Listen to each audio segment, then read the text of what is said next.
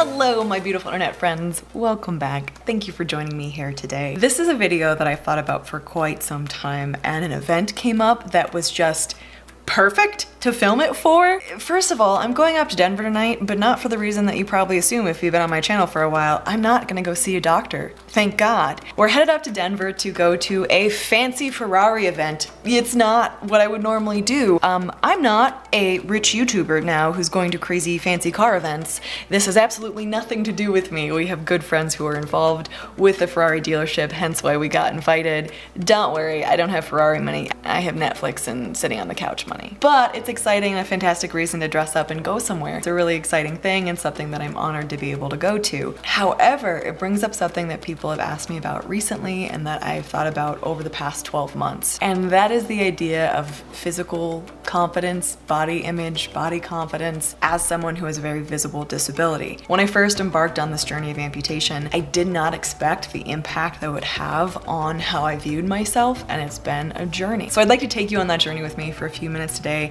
and talk about what I've learned about feeling good about myself as a person who looks different, as a person with disability.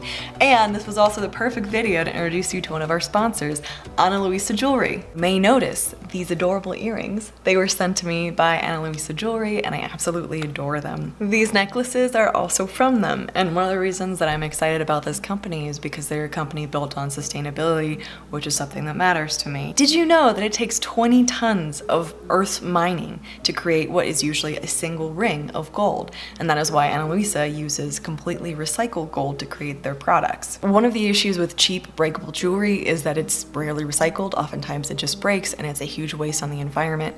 Their products come from the same jewelers as Tiffany and Louis Vuitton. They offer a 1-year warranty on every product, and if you take a look at their website, I think you'll find some really cute ones. These are 3 that I picked out that I think will go well with what I'm hoping to wear tonight. I realize that this probably makes me sound uneducated, but I honestly didn't realize that you could recycle gold. So when I read up on them and they reached out to me, I was really excited to hear it, because I think the more that we can sustain the earth and also feel great about ourselves, the better. I'll talk more about this throughout the video, but jewelry of all varieties is something that's helped me feel a little bit more confident throughout this last year in particular, and I really appreciate Ana Luisa sponsoring this video. 10% of the proceeds are going to be donated to the National Alliance on Mental Illness. Thank you, Ana Luisa. So let's talk a little bit more about body image and body confidence as I find a dress to wear. Because apparently you're supposed to look nice at fancy events, so I've been told.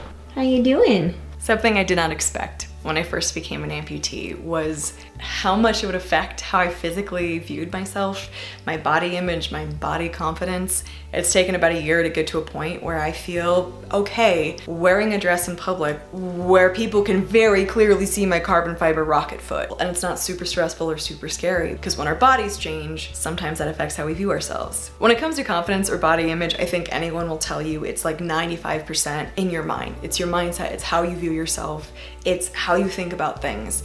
And here are a few things that have helped me. Some of them are mental, but some of them are physical as well, because you know what? Sometimes outside forces influence internal ones.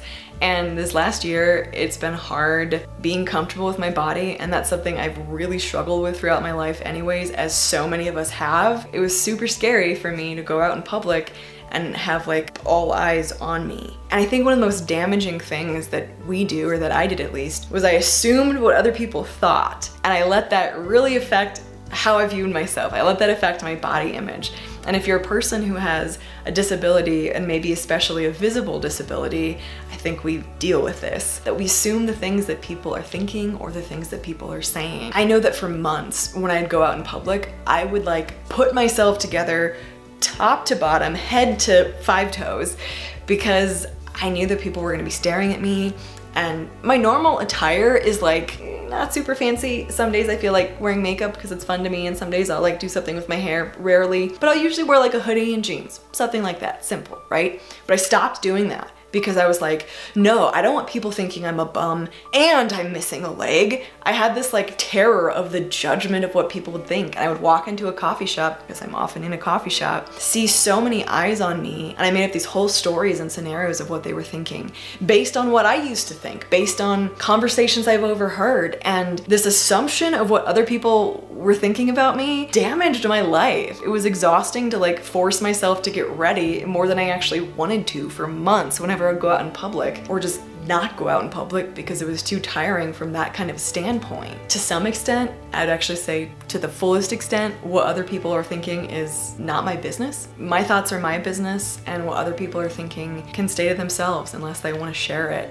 When I sit there and I assume that people are thinking negative or weird things about me because I'm missing a leg, I create these whole scenarios in my head that are often A, completely untrue, and B, super damaging. So over the course of months, I started playing a game with myself where I would make up stories about what people were thinking that had absolutely nothing to do with what I physically looked like.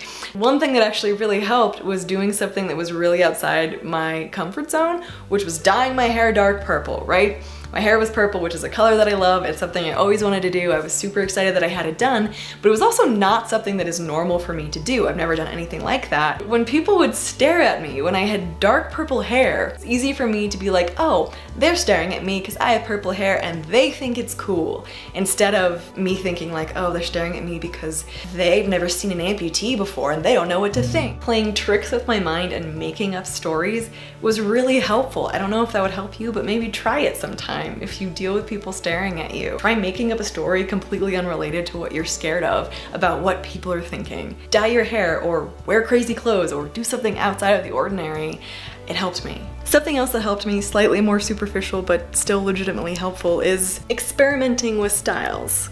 As I realized that it wasn't super healthy to make myself into whoever I thought I should be for other people by forcing myself to dress a certain way whenever I went out in public, I also realized that it was kind of cool and fun to start experimenting with how I presented myself. So I changed my style up sometimes. I experimented with different jewelry, I experimented with different hairstyles and different colors of eyeshadow that I would never imagine wearing before. And though that's little stuff, I started actually having fun with it and figuring out like, oh, this brings me joy, this makes me smile, or I have fun with this today.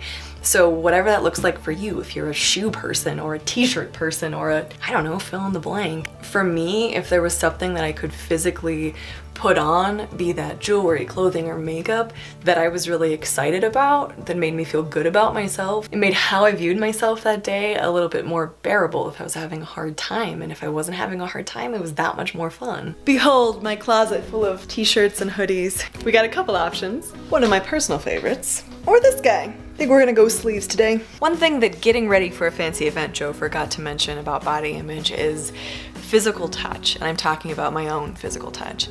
Something that I noticed that was incredibly powerful that kind of snuck up on me, especially when I was recovering from my first amputation, was touching my leg. I had to do this as part of physical therapy. I had to do this to help with pain, right? But I noticed that in doing that, in touching this part of my body that I was so incredibly uncomfortable with, that I thought was really unattractive and weird and just ick, spending time every day touching my leg, massaging my leg, feeling it be a part of me was really therapeutic.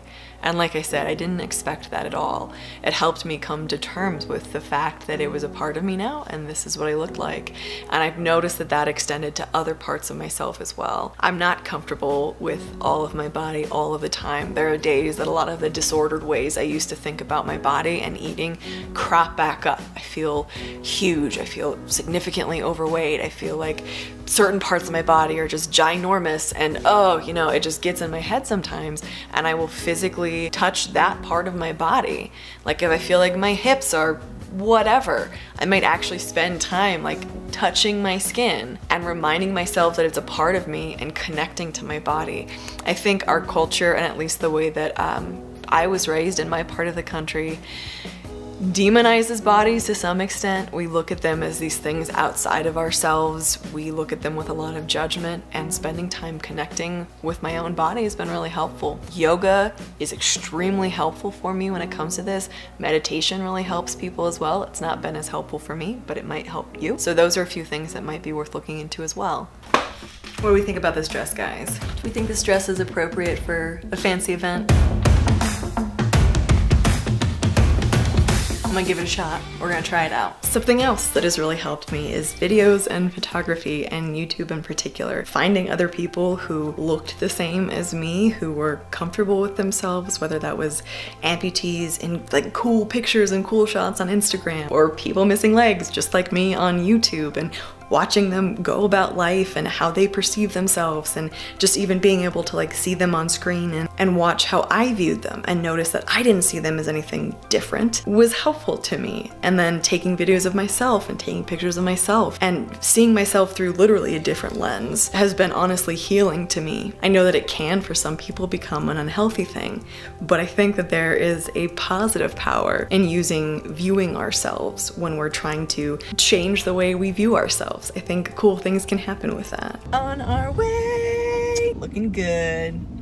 Look at that man. Yeah.